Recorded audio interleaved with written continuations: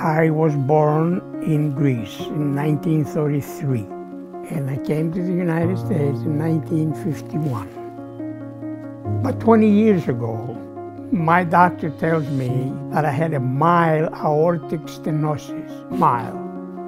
I don't know what that is. He says, it's not very bad, but by year, from mild, it became severe, you know.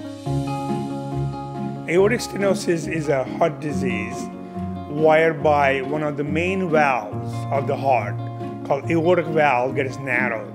Mr. Glanis had very severe critical aortic stenosis. He was having shortness of breath, dizziness, fatigue, and lack of stamina. And when patients with aortic stenosis develop such symptoms, it is very serious, because this can lead to heart failure and death. Mr. Glanis was an excellent candidate for transcatheter aortic valve replacement, also called TAVR, rather than traditional open heart surgery.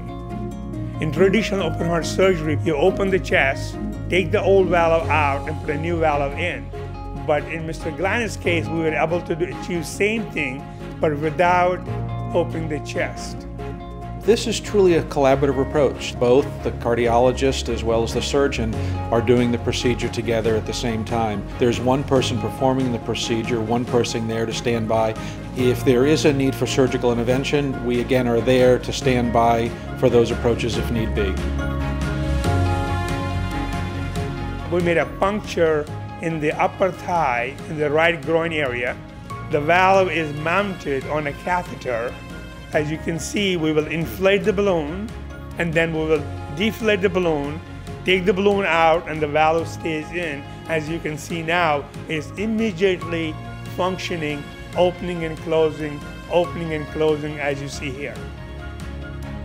I was very much surprised to go through all these things and not feel anything, you know.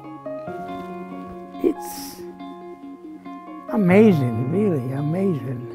I stayed the whole day, and then one night more, and the next day I came home. You have a patient here with critical aortic stenosis, almost dying, and then you do this minimally invasive procedure. Within 24 to 48 hours, there is a dramatic improvement. It's unbelievable. I was so amazed of the care and the attention that these people they give. You don't see this care anywhere else you go, you know.